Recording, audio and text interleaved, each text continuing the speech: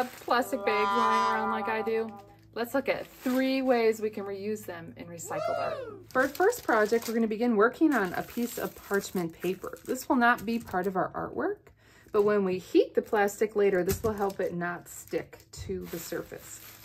We're going to have to make sure that all of our plastic can fit in this piece of parchment paper. So we're going to need a good base for our landscape art with recycled plastic. So we're going to need to cut some plastic bags. These ones work great. Grocery bags work awesome. We're just going to cut it to fit.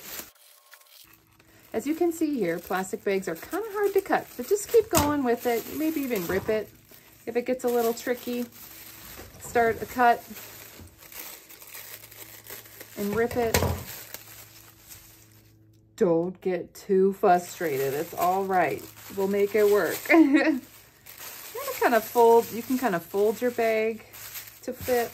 Now rip that part off. We just want a really good base for our landscape, for our plastic bag art to stick on. All right. I think this will do here. I have like 4 layers. You need at least 2 layers in order for it to work out. So now you can go ahead and start looking at different plastic bags. Like I've got some of different colors here to lay on top to make our piece of art. Just gonna work using your scissors.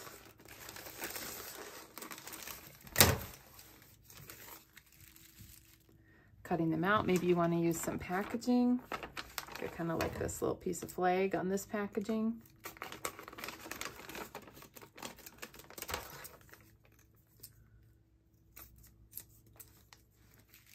I'm going to lay them on there any way you want. I don't know, I kind of like these berries too. I'm going to cut these out. It's okay if you get the back on there. That will still work just fine. You can also add some recycled fruit netting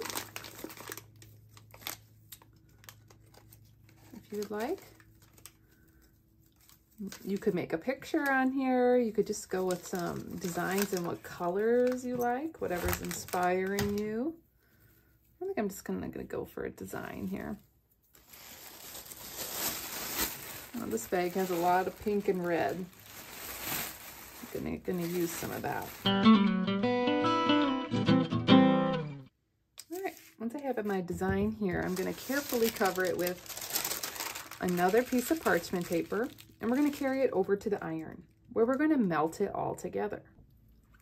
All right, moved on over to my ironing station. This is where you're gonna need a grown-up to help you. This is a really huge iron, meant for crafts, that I'm going to use. I have it set to 300 if you have a similar one like this. Otherwise, about a medium heat on a regular iron would do about the same thing. We are just going to iron our plastic here. And we are going to get it to shrink and melt together. Now, those plastic shopping bags just love to shrink right on up. Some of these other plastics might take a little bit more. Let's take a look.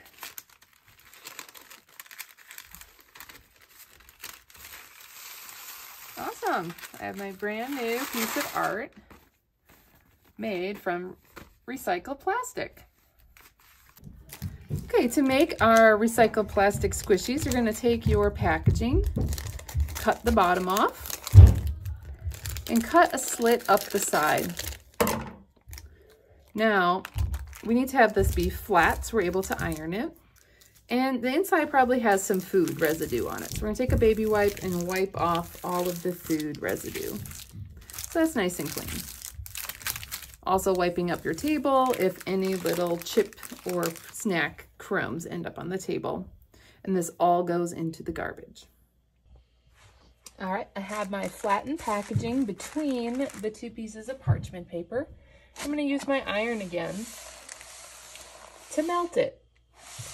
We're melting it because it's actually going to make the plastic stronger and make it shrink, and it will make a nicer squishy for us.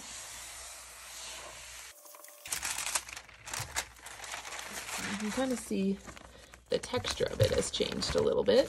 It's kind of shrink up. It's become more durable. We're then going to take our ironed packaging, and now it's kind of thick and durable and strong, and we're going to tape it back together using packing tape. So you're going to want to put a piece of packing tape on 2 of the 3 sides.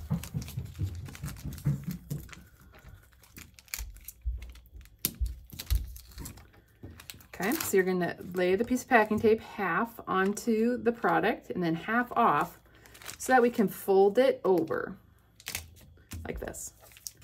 If you get a little extra on the end, just trim it off. So we have it taped on the bottom. We're going to tape it on the other side.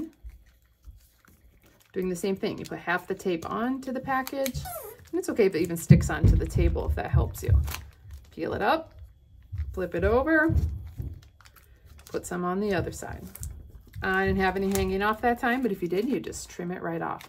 So now we kind of have this chip pocket that we've made, and we're going to put some stuffing into here. And if you have this polyfill stuffing, it's best to just give it a little fluff first. And you're going to stuff it into your squishy. Now, obviously, you want it to be squishy, but you don't want it to be overflowing.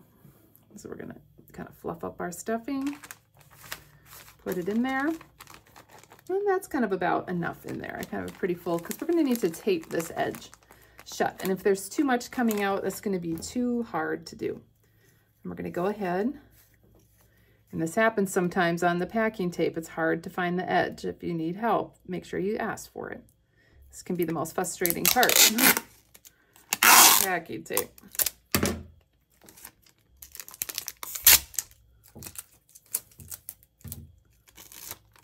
All right, I'm going to put our tape again, half on the packaging, kind of half on the table. Flip over. Seal it shut. Cut off the sides. And you're done. You have your recycled packaging squishy. All right, the last project we're going to make is a small bag. I'm going to use this plastic that I made in the first activity to make a little purse. First thing we're going to have to do is fold it in half. We're going to make like a pocket. We're going to have to trim these sides to be the same. All right, once we've got it trimmed up, we're going to take a stapler. We're going to staple all along the edges. You're going to want your staples to be in close enough that they don't easily come out. If they're too close to the edge, it would fall out, but we don't want them too far in because we're going to be covering them with duct tape and we want them to be all covered up. So you're going to staple along the 2 sides that you're going to want to be sealed. All right, there we go. I've got my staples in. Next, you're going to take a piece of duct tape. And we are going to cover up the staples. Sometimes easiest to start by cutting the duct tape and then rip it. And sometimes it just happens, it folds onto itself. You can try again with a new piece if it gets ruined. We're going to do the same thing that we did with the packing tape on the squishies. We're going to cover up those staples, fold it over, cover it up again, trimming up any extra. We're going to do it on the same side over here. Getting a piece of tape. You can either cut all the way through, but if you can't, you can just cut halfway through. Give it a tear.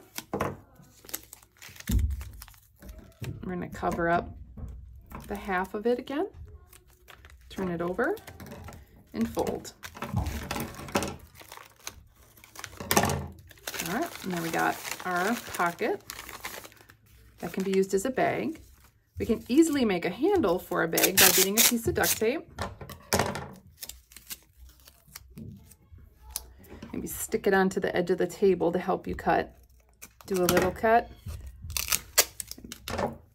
How we make the handle is you're going to fold this piece in half. And this may be a little tricky, but just have some patience. And if you have some that hangs over, you can always trim it off. Like here, I just have a teeny bit that hangs over. I think that's gonna be okay. I don't really need to worry about that too much. And then you can just go ahead and attach your handle onto your bag. You can do the staples first if that's easiest. And then this is just kind of an artistic choice. It's kind of up to you. You can cover up your handles with the duct tape.